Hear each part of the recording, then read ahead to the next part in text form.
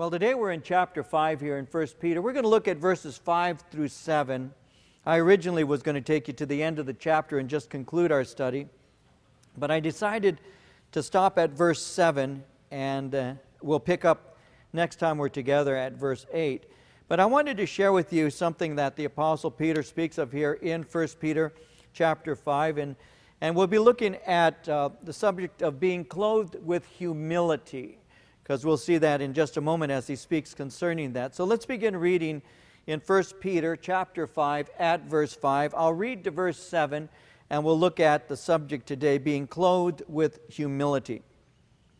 The Apostle Peter writes, "Likewise, you younger people, submit yourselves to your elders. Yes, all of you be submissive to one another, and be clothed with humility.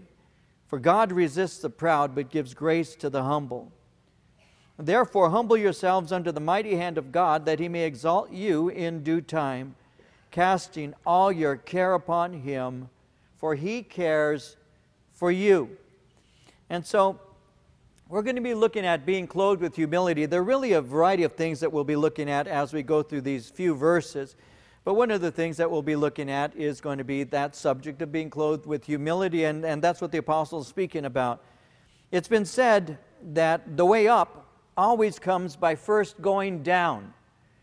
So that's another way of simply saying that exaltation normally will follow humility.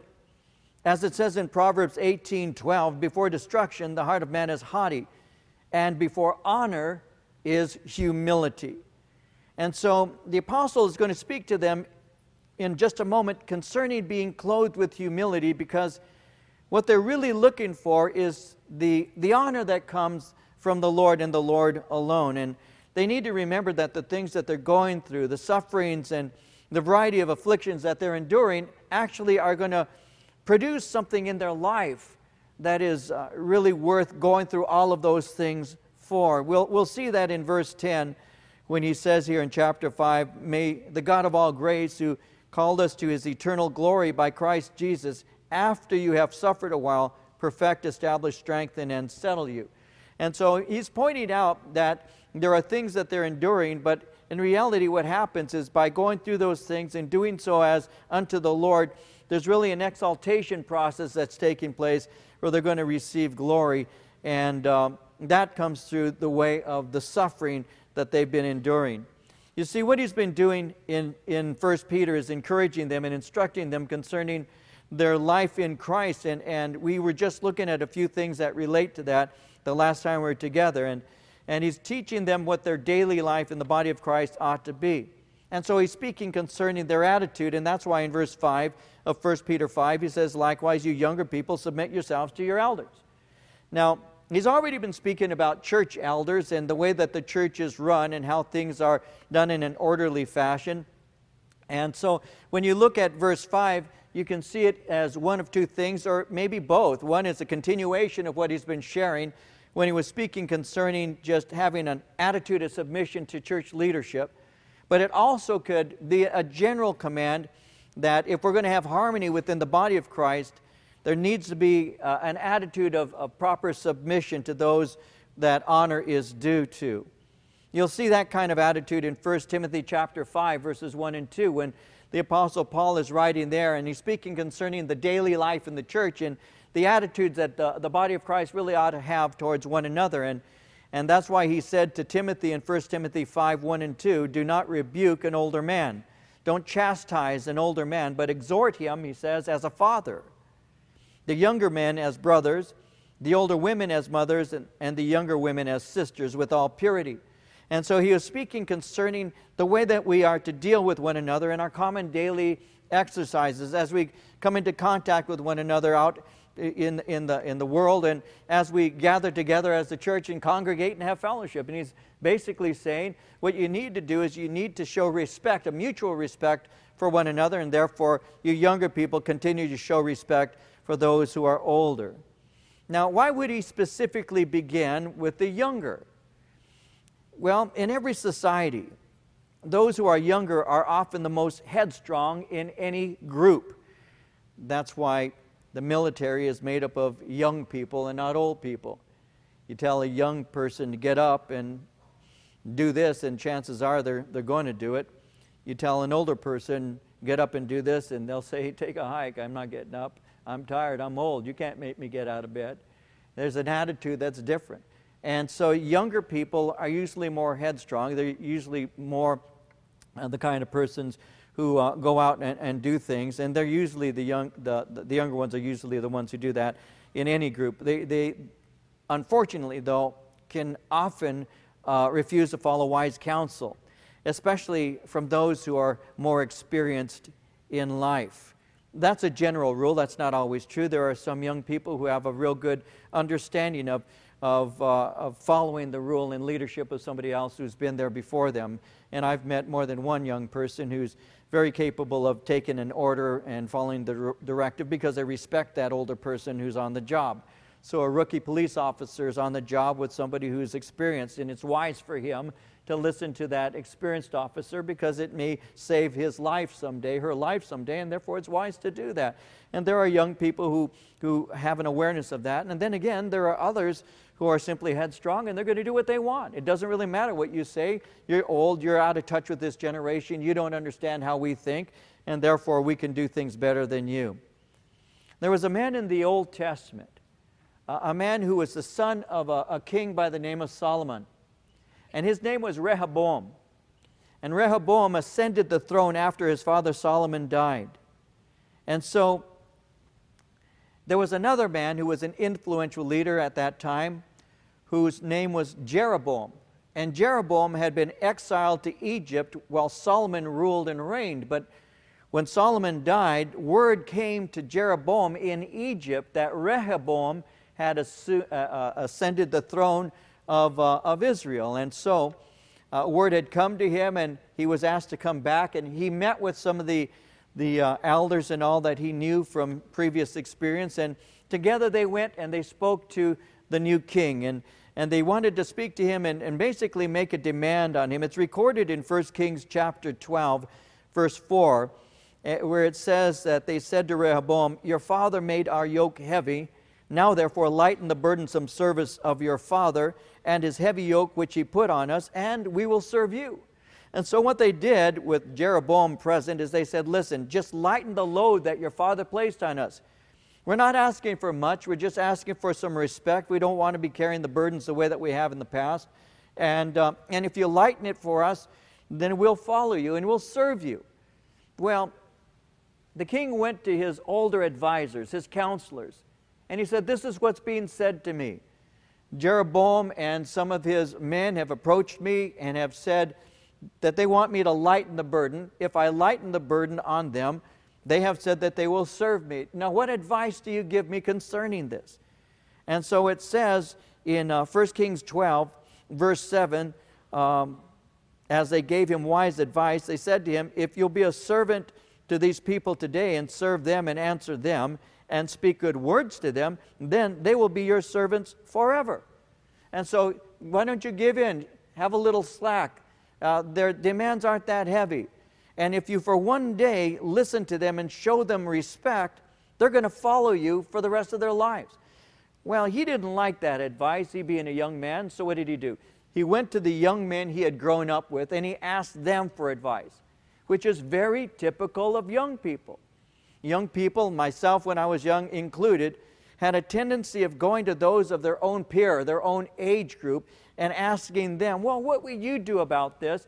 Even if my parents or an older person would say to me, that's not wise and this is why, I would listen to the younger person. That's what I did, and that was typical of my age, and it's typical during the time of Rehoboam, because instead of listening, he consulted the young men he'd grown up with, and he listened to their advice, and they told him, treat the people harshly, show them how strong you are, which is what he did. In 1 Kings 12:11, he says, whereas my father put a heavy yoke on you, I will add to your yoke. My father chastised you with the whips, I will chastise you with scourges.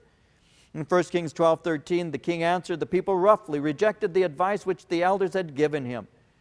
Now at that time, the nation of Israel was made up of 12 tribes that were united. But when he came and spoke to these people who were followers of Jeroboam, the 10 northern tribes separated from the 2 southern tribes, and that's when Israel was split into 2 sections, Israel and Judah. And it all came because a young man was not willing to follow the advice of the older. And so that happened then, it can happen now. And so the Apostle Peter, writing to the young people in his church, is basically saying, or the church is saying, listen, you younger ones, heed the counsel of the elders. That's one of the reasons why in church services, in church organization, young people are not normally placed in the role of eldership, because they just haven't got the emotional or spiritual maturity to be placed in such an office. During the time of the writing of the New Testament, the Greeks and the Jews considered a man to be young if he was 40 years of age or younger. And so for that reason, Peter would exhort the younger to show respect to those who have experience. Now notice what he says. He says in verse 5, not only has he stated that the younger people should submit themselves to the elders, but he continues and says, yes, all of you, be submissive to one another and be clothed with humility. For God resists the proud, but gives grace to the humble. So submission is not just to those who are older. An attitude of submission ought to be common to the life of the church, because it produces something called harmony, and it destroys the strife within the body of Christ. Mutual submission makes it possible for churches to live without constant strife in the membership. If we just learn to care for one another and love one another and show respect to one another. It works in the church, it works in the house. It works in the home. If you have an attitude of mutual submission where you're not dominating and pushing and always trying to get your way, if you have a respectful attitude to those who are living in the home, whether it be a wife or a husband or children or whomever, if you have that attitude of respectfulness and a willingness to listen and understand somebody else's position, you can have harmony. It's possible. But if you try and rule it with an iron fist and you say, my rules, and that's the way it is, you know, my way or the highway, that normally doesn't really work very well. And so what we need to have is an attitude of mutual submission, and that's what the Apostle Peter is talking about. It makes it possible for society to get along. It makes it possible for families to get along. It makes it possible for a church to get along. In Philippians 1:27, the Apostle Paul said, only let your conduct be worthy of the gospel of Christ, so that whether I come and see you or am absent, I may hear of your affairs, that you stand fast in one spirit, with one mind, striving together for the faith of the gospel. In Philippians 2, verses 2 through 4, he said, fulfill my joy by being like-minded, having the same love, being of one accord, of one mind. Let nothing be done through selfish ambition or conceit, but in lowliness of mind, let each esteem others better than himself. Let each of you look out not only for his own interest, but also for the interests of others. In Ephesians 5:21, submitting yourselves one to another in the fear of God. And so there's this attitude that if we want to get along, that we need to be able to submit to one another. But somebody says, how is that made possible? How can I learn to do that? Well, he tells us. He says, be clothed with humility. That's how it's going to take place. Now, when he says, be clothed with humility, that word clothed is speaking of an apron that a slave would wear, that actually distinguished them in society as a slave in comparison to those who were free. So a slave actually would wear a particular apron. So whenever they were walking outside, people would see them being clothed with this particular apron. And that's what Peter is saying that the body of Christ is to do. We're to clothe ourselves with humility. We're supposed to have humility as our work clothes. And the way that humility will be demonstrated is our willingness to submit to one another, to not be pushing ourselves, our own agenda, but to actually listen to one another and show respect. On one occasion, the mother of two of Jesus' men, James and John, who were his apostles, the mother of James and John approached the Lord Jesus Christ, and she had a request. She said, I want to ask you for something. And he said, what do you want? She says, I want that you would grant my sons, one to be seated at your right hand and the other to be at your left hand in your kingdom. And the Lord, looking at her, slapped her twice. No, as he was looking at her, one for John and one for James. No, as he was looking at her, he says, you don't, and he looks to the boys and says, you don't know what you're asking for. the cup that I'm going to be drinking, are you able to drink of it? Oh, yes, their answer came. We are able. No, you're not. No, you're not. You're ultimately going to have a cup that you will drink of. That is true. But when it comes to handing out that position in the kingdom of God, that isn't something that I give. That's going to be handed out by my Father. Well, as this is taking place, the other boys hear how that James and John, who were more than likely cousins to Jesus, and their mother was Jesus' aunt, they heard that this nepotism was taking place, and they got upset. And they began to get angry at James and John over what took place. How dare you use your position to try and get a place of honor in the kingdom of God? How could you do that? And they were very upset. And it came to Jesus' attention. He sees what's taking place. And Matthew tells us in chapter 20, verses 25 through 28, but Jesus called them to himself and said, "You know that the rulers of the Gentiles lord it over them, and those who are great exercise authority over them. Yet it shall not be so among you, but whoever desires to become great among you, let him be your servant. And whoever desires to be first among you, let him be your slave, just as the Son of Man did not come to be served, but to serve and to give his life a ransom for many." How are we going to be able to do that? How are we going to be able to submit to one another? By not trying to exalt ourselves and learning to submit to one another. And that's what the Apostle Peter's speaking about. And he's using Jesus as an example, because all you need to do is remember Jesus back in John 13. In John 13, the night that Jesus was betrayed, the supper having already been ended, the devil already placing into the heart of Judas to betray him. After the supper being concluded, Jesus rose from the table, and the Bible says, and he wrapped a towel around himself. He girded himself with a towel. And he took a basin of water, and he began to kneel at the feet of the disciples and began to wash their feet. And what he was doing was acting out the role of a household servant.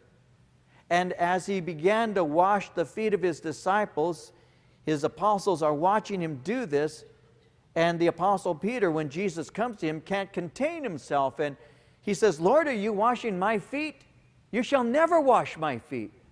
And Jesus looks at him and says, "If you don't allow me to wash your feet, you'll have no part of me." And the apostle begins to think for a moment. He says, "Then give me a complete bath. I don't want you to cut me off from having a relationship with you." Jesus said, "Listen, if your feet have been washed, if you already bathed, the only thing that needs to be washed will be your feet, because you're walking in the dusty roads and you need to have a cleansing and all of that," and begins to minister to them. And he says this, he says, "Listen, you call me Master and you call me Lord, and that's right, because that's what I am. If I then, being your Lord and Master, have washed your feet, then you ought to wash the feet of one another. I have done this," he says, "as an example unto you." I've done it as an example to you.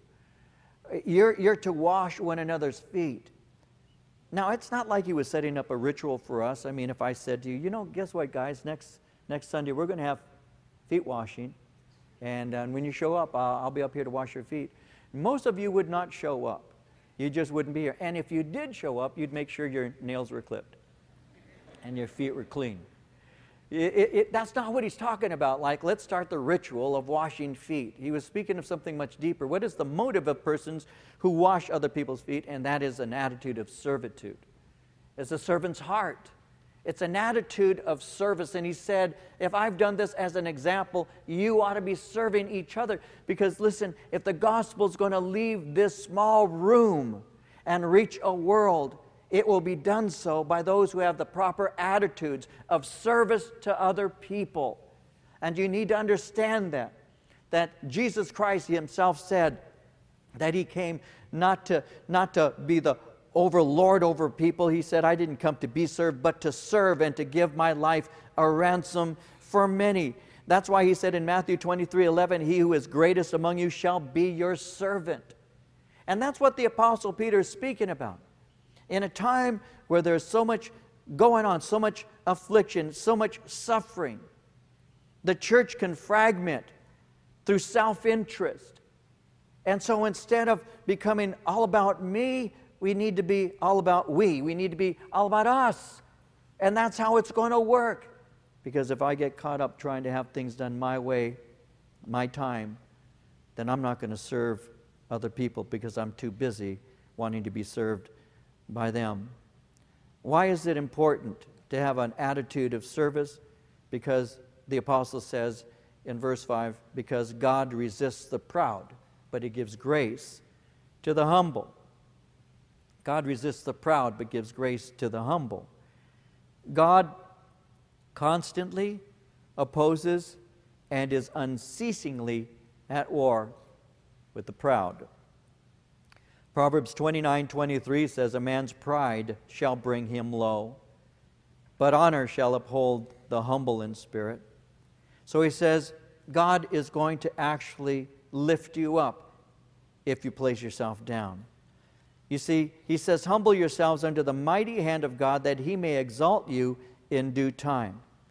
Now, mighty hand, the hand of God is used in a variety of ways in Scripture. When it speaks of the hand of God, sometimes it speaks of His hand as He brings discipline into a person's life.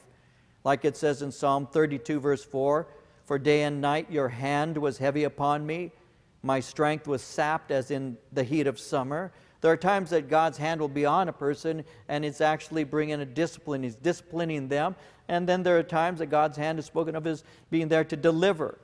Like it says in Deuteronomy 9:26, I prayed to the Lord, and He said, O sovereign Lord, do not destroy your people, your own inheritance, that you redeemed by your great power and brought out of Egypt with a mighty hand. And so, whether being disciplined or whether being delivered, God's purposes are being worked out in our lives, and therefore we're to humble ourselves that He may exalt us. And He exalts us in due time. So He's saying, with humility, accept your present circumstances, because these things are allowed by God. They're a trial that will produce rejoicing on your part. You see in verse 6, the fruit of voluntary humbling, He's going to exalt you in due time. The word exalt means to raise to dignity or honor and happiness, and it will occur in His perfect timing. Like Jesus again said in Matthew 23, verse 12, whoever exalts himself will be humbled. Whoever humbles himself will be exalted. So through all of this, submitting and humbling ourselves, what else are we to do? Notice verse 7, casting all your care upon Him, for He cares for you. Casting is a strong word in the Greek language, the original language of the New Testament, Koine Greek. It speaks of actually violently throwing something off of yourself. He's saying you're to take these anxieties, casting your cares, you're to take these anxieties off of yourself and cast them on the one who can do something about it. One of the things that causes us to worry is we have encountered something that is greater than our resources or abilities to deal with. That's why you worry. But Jesus said worry is the most useless energy. It's a waste of energy because you're worried about something you can do nothing about. Think about what is causing you anxiety right now, and every person in this room has something that's causing you anxiety.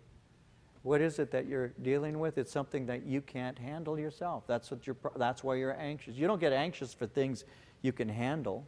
You get anxious over things that you can't handle. And when you get anxious about those things, the reason you're anxious is because they're beyond your power. So rather than me worrying about it, Jesus said, and Peter is echoing this in his words, Jesus said, I'm supposed to trust the Lord. The Apostle Peter said, you cast your cares on Him.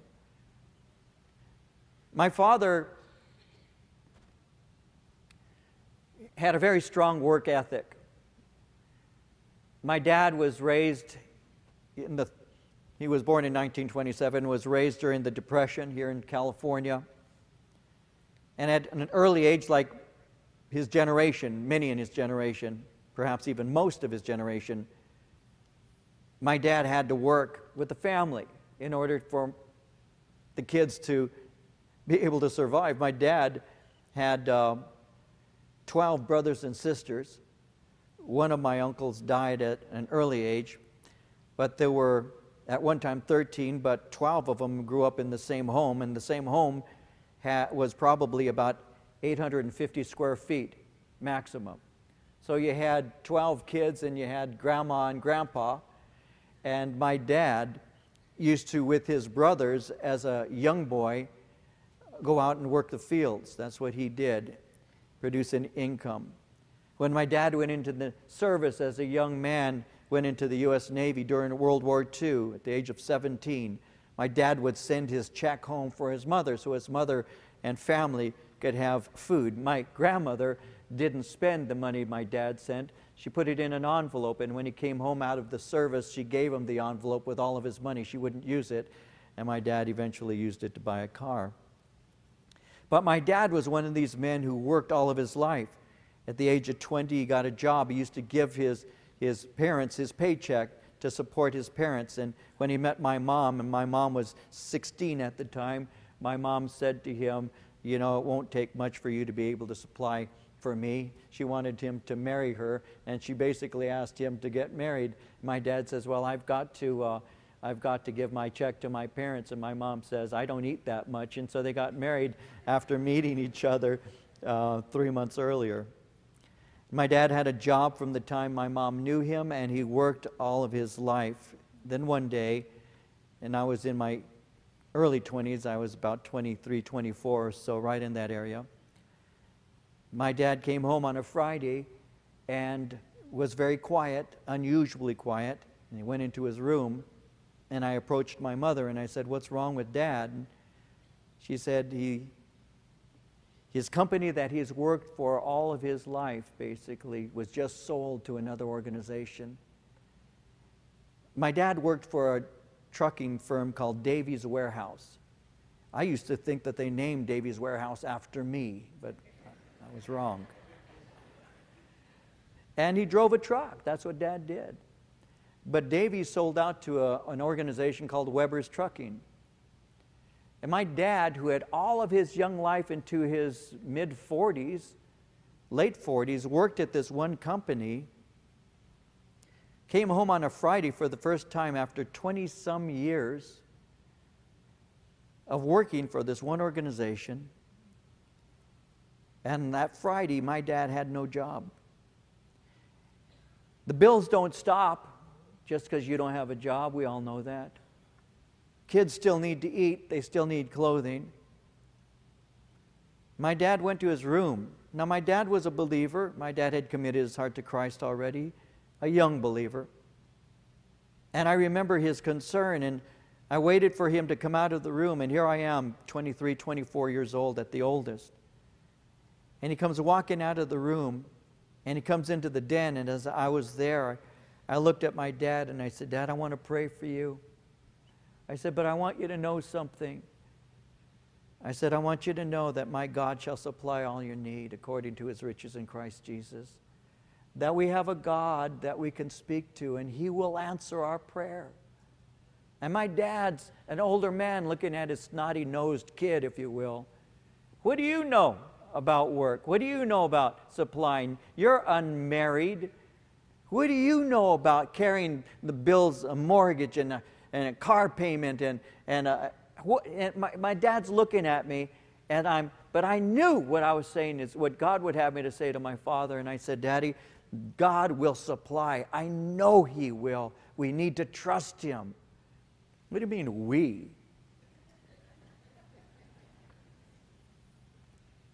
So I prayed for my dad. I remember it was Friday, and on Monday, my dad got a phone call from Weber's, and he had been hired to work for Weber's. My dad didn't miss a day of work. He went through a weekend concerned, but on Monday he started working. Not only he, but his two brothers who worked alongside of him for so many years at Davies were also hired at Weber's, and he worked at Weber's until his retirement at 65. The Lord shall supply all my need according to his riches through Christ Jesus. We need to understand that. Why should I cast my cares on him? Because he cares for me. That's why. Because the Bible teaches that he cares for me. He loves us. That's why. In Psalm 27:14, wait on the Lord, be of good courage. He shall strengthen your heart. Wait, I say, on the Lord. Psalm 37:5, commit your way unto the Lord. Trust also in him. He shall bring it to pass. Psalm 55:22, cast your burden upon the Lord. He shall sustain you. He shall never suffer the righteous to be moved. Those are promises that you can bank on. Those are promises that you can take and say, God, you love me and you care for me, and I will cast my cares on you because I know that you care for me. You're not indifferent to my suffering. You are greatly concerned for me. It's like it says in Matthew 6:28-30, where Jesus says, why do you worry about clothes? See how the lilies of the field grow? They do not labor or spin. Yet I tell you that not even Solomon in all his splendor was dressed like one of these. If that is how God clothes the grass of the field, which is here today and tomorrow is thrown into the fire, will he not much more clothe you, O you of little faith? In Hebrews 13:5-6, let your conduct be without covetousness. Be content with such things as you have. For he himself has said, I will never leave you nor forsake you. So we may boldly say, the Lord is my helper. I will not fear. What can man do to me? Or Psalm 34:15, the eyes of the Lord are upon the righteous. His ears are open to their cry. Why should I cast my care on you, Jesus? And Jesus' answer is because I care for you. Because my ear is open to you, because my eye is upon you, and my heart is for you, and I have power to be able to deliver you. One of the things I know about God as I read the Scripture is my God is omniscient. He knows all things. And another thing I know about my God, He is omnipotent. He is all-powerful. And another thing I know about my God is love. And my God, who is all-knowing and all-powerful, is also all-loving. And because He is all-knowing and is all-powerful and is motivated by His love, He will not suffer my foot to be moved. He will deliver me, and He will do so because He cares for me, and He cares for you too. And that's why we trust Him, because He cares. He does. No matter what you go through, no matter how deep it may be, always remember one thing. No matter how deep it is, He is deeper still. He is always there, and we rest underneath in His powerful hand, and we are resting in the arms that are underneath us, holding us up. Understand that, because some of you today, I'm sure, are going through things. You've heard a medical report, or your children aren't doing well, or your family's not doing well, or you're concerned about your job. My God shall supply all your need. I can do all things through Christ who strengthens me. Without Him, I can do nothing. But with Him, I can do all things. I can pass through the valley of the shadow of death because He is with me. He will never leave me, nor will He ever forsake me, because He loves me, and He loves you too. Trust in Him, hold fast to Him, and ultimately you will reach that place where you rejoice in Him, and you'll say, isn't God amazing? What a good God we serve. He loves us and keeps us in His mighty grip, and He never releases us. Hold Him. Hold Him. Hold Him.